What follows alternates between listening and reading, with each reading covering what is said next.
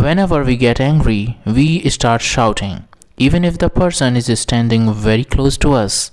The other person also responds by shouting at us in anger. Have you ever thought why people need to shout in anger, no matter how close they are standing?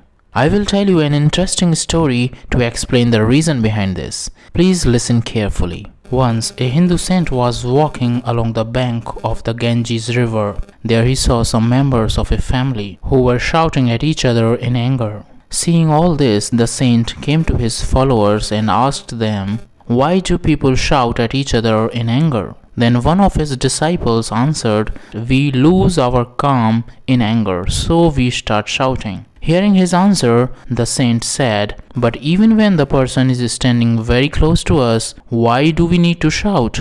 We could also speak the same softly." Other followers also gave many answers to the question, but the saint was not satisfied with anyone's answer. Then finally, the saint started to explain. When two people get angry at each other, then the distance between their hearts increases. Therefore, to cover this distance, they need to shout so that the other person can hear them.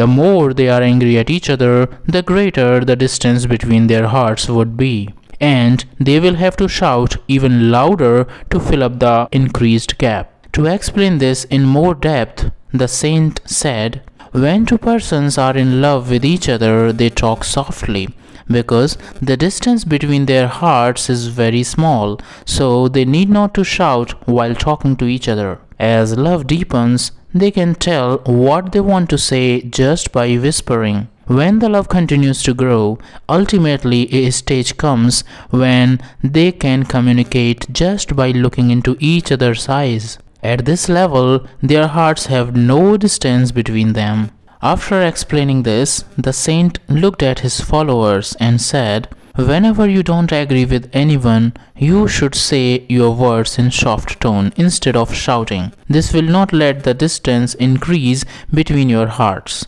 and you will be able to explain your point to others in an easier and better way." So friends, now you know why people shout in anger. If you liked the video, then please hit the like button and share the video with others. And for more such videos, don't forget to subscribe to my YouTube channel, Engineering Made Easy. Thank you for watching the video till the end. See you soon in the next video. Till then, bye bye and take care.